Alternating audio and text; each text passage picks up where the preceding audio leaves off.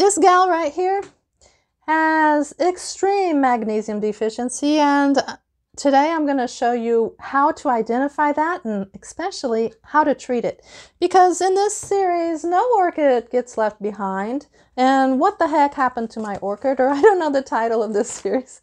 But we're going to nurse this little girl back to life. So in this video, you're going to learn about magnesium deficiency and how you can treat that to save your orchid. Hi, I'm Amanda Matthews, and thank you for watching this video at Orchideria. If your orchid has been dropping leaves like crazy, I mean, I'm up to 10 now, and these are this little shopping spree I did in the middle of winter to my construction store. Got 5 orchids, got tons of problems. Okay, from a former video, you already know how to identify if a nutrient is mobile and immobile, and that's extremely important when it comes to magnesium. Because magnesium is a mobile nutrient inside your orchid, the orchid can take it from where it has a higher quantity and transport it to where it's needed inside the orchid. So if it has an overall deficiency inside the orchid, the older leaves are going to already have a higher deposit of that. The younger leaves are not. So the signs and symptoms are going to be in other places. So in a magnesium deficiency, the older leaves are going to start to turn yellow, and that's what we call chlorosis, because chlorosis is actually the chlorophyll that's dying inside your orchid leaf. So the symptoms in a magnesium deficiency in a plant, in any plant actually, it doesn't even have to be orchids, is going to show from the bottom up. You're going to have the bottom leaves turning yellow, and this is a hard sign to tell sometimes because orchid leaves on the bottom naturally turn yellow. So there has to be something else to identify that the orchid leaf is turning yellow because it's old, or the orchid leaf is turning yellow because it has a magnesium deficiency. To identify this, we have to understand what the function of magnesium is inside an orchid. The function is to produce chlorophyll. So if you have a magnesium deficiency, what's going to happen? Your chlorophyll is going to die.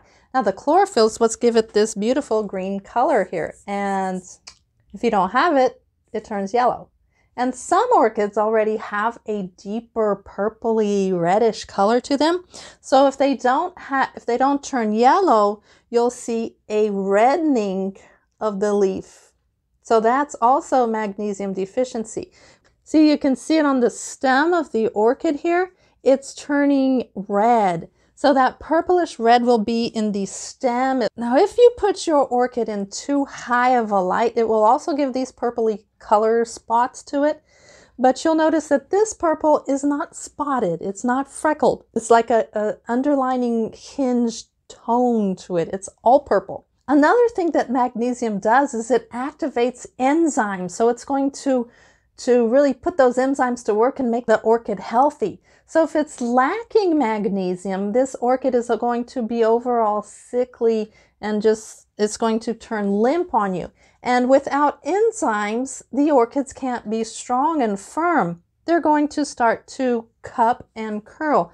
Now look at this poor orchid. It's been without nutrients, several nutrients. This is not only magnesium deficiency, by the way. This poor thing went through a lot. So talk about midlife crisis. Sorry. So what's going to happen is those cells aren't going to be firm. So anything that comes in contact with this and twists this poor little leaf this way, it's going to stay that way. It doesn't have the resistance or the resilience to bounce back out of this bad situation it encountered.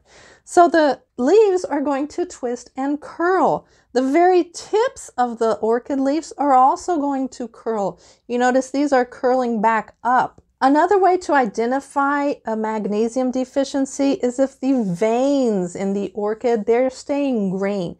The yellowing is more the interveinal part of the leaf. Unlike a sunburn, it won't be a distinct yellow like from here to here. It's going to pull, the orchid's trying to pull this magnesium out of places because it is a mobile nutrient. So it's going to pull it from the middle cells and it's going to pull it from the vein at the end last. So it will be a molted patch colored where here's yellow, here's green, here's yellow, here's green. And you'll see these veins. I know it's hard to see in the video, but the veins are still nice and green, but the other patches around, I'm scared to turn this and break it off. The patches around it are not.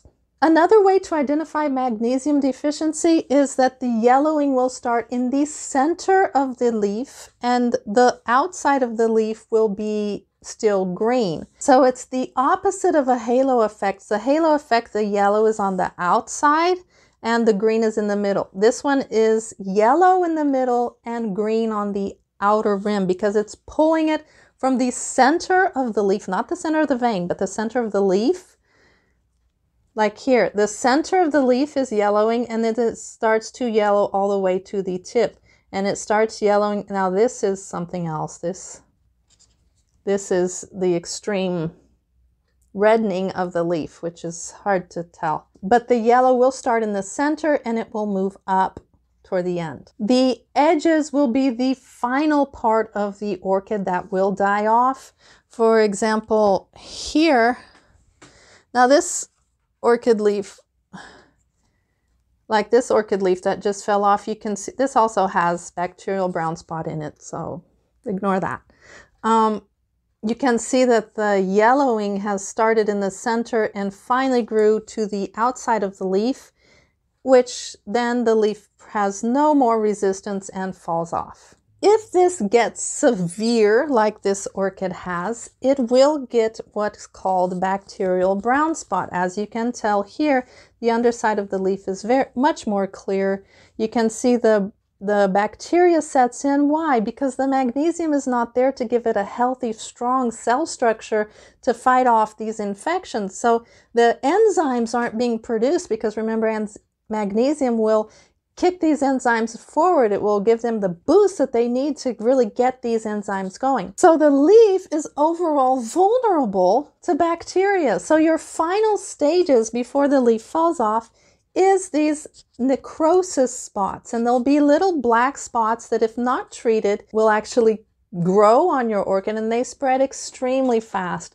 You have to, if you see any black spots on your orchid, treat it with hydrogen peroxide, treat it with Physan 20, treat it with cinnamon or treat it with something. I mean, don't just let it sit there because it will spread through the entire orchid. And once it gets to the crown, it is extremely hard to treat.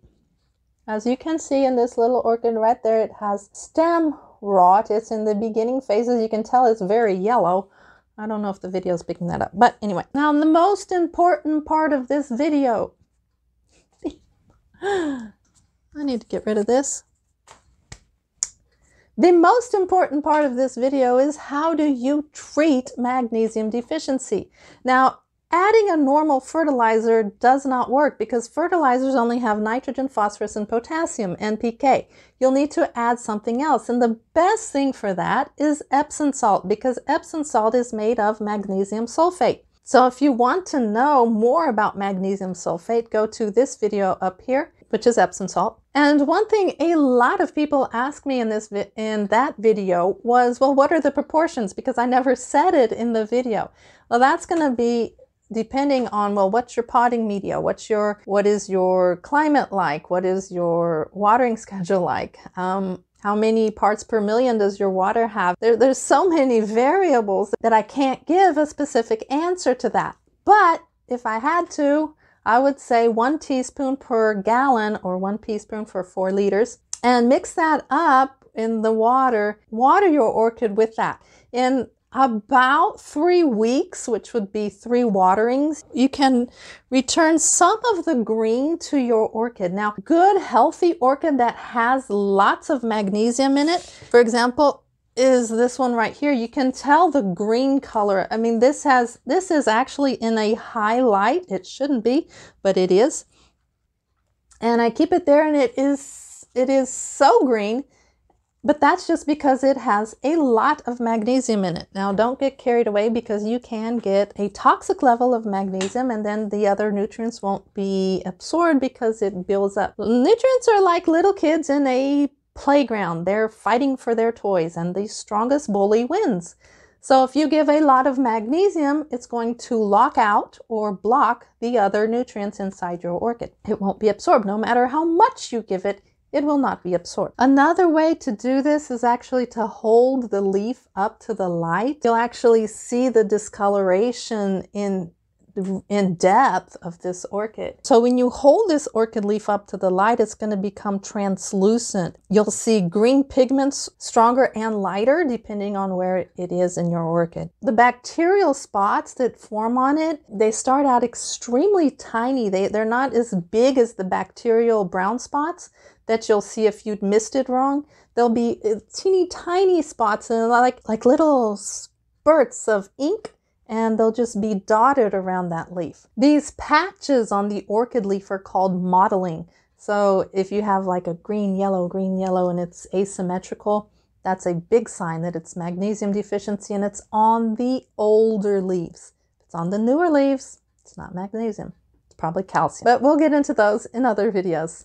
Another thing that you can do that I forgot to mention is you can do Epsom salt soaks. Instead of just watering your orchid, you can soak your orchid for about 30 minutes in a solution of water with Epsom salt. And this really gives it a kick start in recovering from magnesium deficiency, because remember, any deficiency we're going to talk about in the next few weeks are not going to be curable in one application. Fertilizer is not a band-aid type treatment, like we put it on once and then it's going to be curable.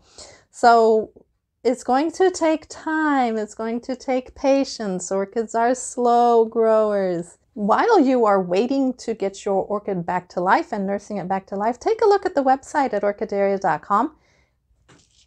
Link in the description, and if you want to track the progress of your orchids, there is a page called Orchid Journey. You can type it in, and it's my new book that is going to be released pretty soon, hopefully. But let's get back to magnesium. If this video did provide you with any information that helps you in your orchid care, because we are trying to save your orchid, please give it a thumbs up. If it did not, just tell me in the comments what needs to be better so I can make better videos. This only helps you in the long run. Happy cultivating, and we are going to save your orchid in this series of What is Wrong with My Orchid? Happy cultivating.